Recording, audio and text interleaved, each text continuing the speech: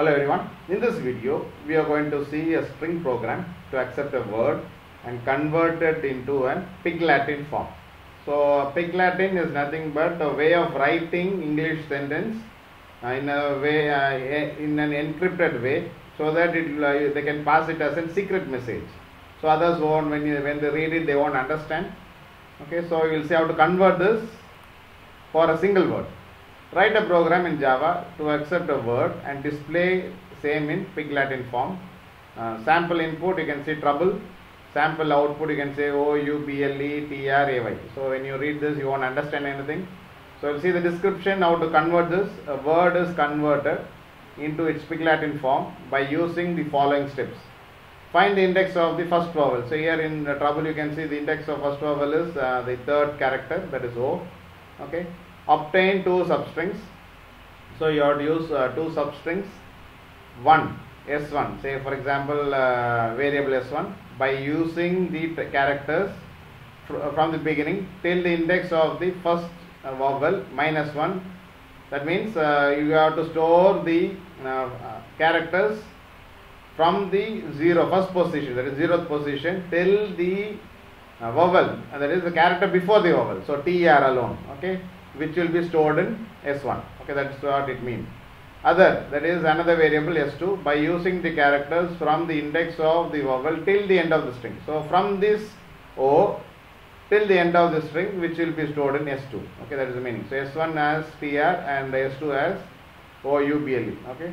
So once you separate this, what has to be done? Find S3 equal to S2 plus S1 plus AY. So the Pig Latin form has been achieved by displaying the word starting from the vowel and then add the previous characters to the end of the vowel and then add AY along with it. So that's how you are getting Pig Latin form. So you can see S2 which has the from the vowel till the end, S1 which has the characters before the vowels, and add it with AY. So once you add this, it will be stored in S3, so you are going to display. So the resulting string S3 will be the Pig Latin form of the given string. So you are going to see Java program in BlueJ how to solve this. So before going to the program, we are going to discuss about the algorithm. We already discussed what is that Pig Latin form is. So you will have you have to accept a sentence, or sorry, here it is a word. Okay, you are going to do only for a word. So accept a word in capital, find the length of the word, put it in a loop, extract the character. So this is repeated, keep on repeating for all the programs. After extracting the word, check for the vowel, because that is the key point. So once you reach the vowel, you have to take the first part, that is before the vowel separately, and from the vowel till the end separately, and immediately you have to stop, because you are not going to continue beyond that. So you should stop, and then you are going to add all the two characters along with AY, two variables along with the AY, and store it into the resultant variable and display. So this is the algorithm. So we will see what is done in the program. So you got import java.util scanner, and then you got a class name Pig Latin, and then under public static void main I created an object for accepting the tokens, scanner object to accept tokens. Then you can see that you got two four string variables. One is str to get the input, that is original string, S1 to store the first part, S2 to store the second part, and S3 will be the resultant string, okay, along with AY. So all that has to be defined with the default values, that is open and close double quotes. Now you are going to display a message to enter the string in capital. Since it is a word, you are going to use only next, okay, and immediately find the length. Okay, str.length, you will find the length, and you are going to store it into length, that is integer type.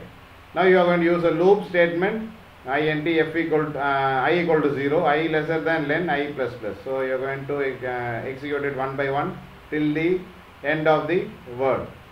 Take the character one by one, okay, using the charret method. So str.charret of I will take the first character and store it in ch. Check the first character is a vowel, right? And if it is not a vowel, you are not going to execute this part. You are going to go to the next one, next iteration. So you are going to check again. You are going to store the character into ch. Check whether it is a vowel. Suppose if it is a vowel, whether that is how to find a vowel is, you are going to use got 5 vowels, so you are going to use this statement. CH equal to A, or that or means it can be any one of these vowels, right? So CH equal to E, CH equal to I, O, U. So any one of these characters.